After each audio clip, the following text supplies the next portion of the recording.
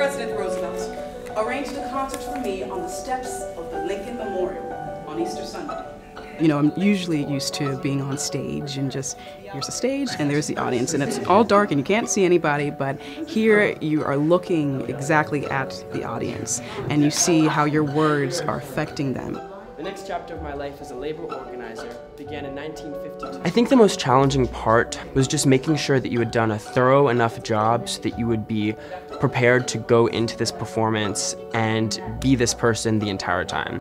We've heard so much feedback from people about how it really affected them, people who were in tears at the end of our performances, and we were just like, we had no idea how impactful this could be. This is a great opportunity for you guys to be able to really improvise. So the class is a character development class, which collaborates with the Smithsonian Institution's National Portrait Gallery. It involves being able to play someone physically, the way they move, their rhythms, all of their mannerisms, the full picture of what it means to embody someone else, along with an understanding of where their gestures come from. And it was during this time that I witnessed firsthand the way my people were treated. Ultimately, I ended up picking Cesar Chavez because I think a lot of the work that he did is still very relevant today.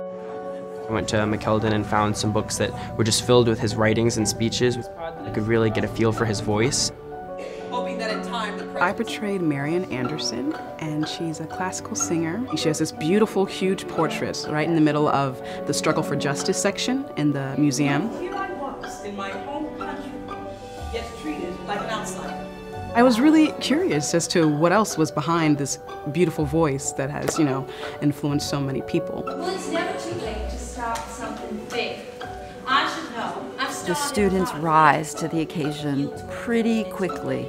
And even if they are afraid or they're meeting new stimulus, they keep moving forward. The whole time I just kept thinking about how different it was going to be with the audience in front of you. After that first monologue, that first showing, I really felt like I was presenting a character that was both a part of me but also separate from me and something that I could share honestly with other people. There's something so beautiful at thinking about where you were before you began the process. Looking for the first time at a strange person that you don't know, and then by the end of it, it's like you've just shared this beautiful relationship with the person that you're portraying. I learned that it can take a lot more than just the classroom to do a project.